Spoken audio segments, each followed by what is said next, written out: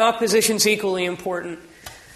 As you've probably observed to this point, this is a different mouthpiece, a very traditional jazz mouthpiece, a metal one that I'm quite fond of. Metal is good for jazz, hard rubber is good for classical. That's just another subject. The reed should be even with the top of the mouthpiece. The reed should be down towards your lower lip, and your teeth should be on top. What you want to do is maybe even slightly roll your lip over your bottom teeth so that you place the reed here and move it slightly in.